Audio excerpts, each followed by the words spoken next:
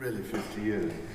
And after all that effort, it's taken years off my life, I hate to tell you. Anyway, it's very nice to hear you say nice things about it. But I must say, today it is the greatest possible pleasure to have this opportunity to be with all of you here today, particularly, if I may say so, having only very recently visited Cambridge University's Whittle laboratory to see their world-leading research and development efforts on innovative next-generation aero engines and aircraft design.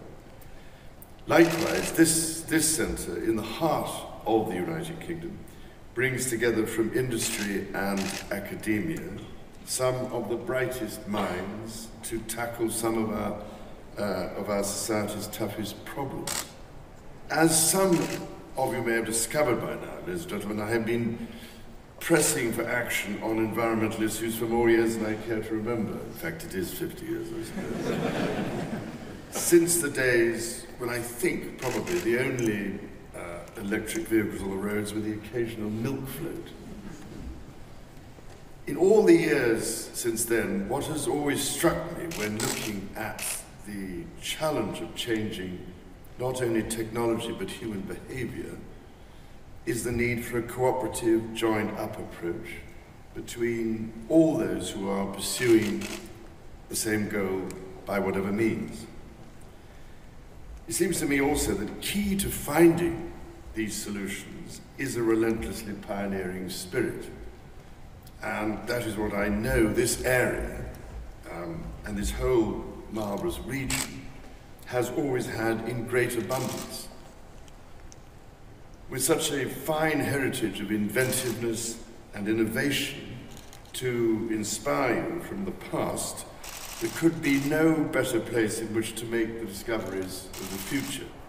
I hope the Centre will continue to inspire the next generation of automotive designers, engineers, and researchers to innovate through collaborative research projects with manufacturers, suppliers, and, of course, with academia.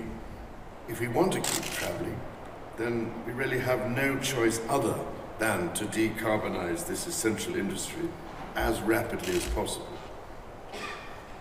By bringing the key people together, we can make a real difference in the effort to transform the way we travel.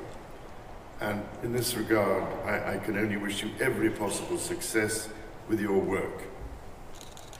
And now, ladies and gentlemen, nothing could give me greater pleasure than to wonder what is lurking beneath this interesting cloth here.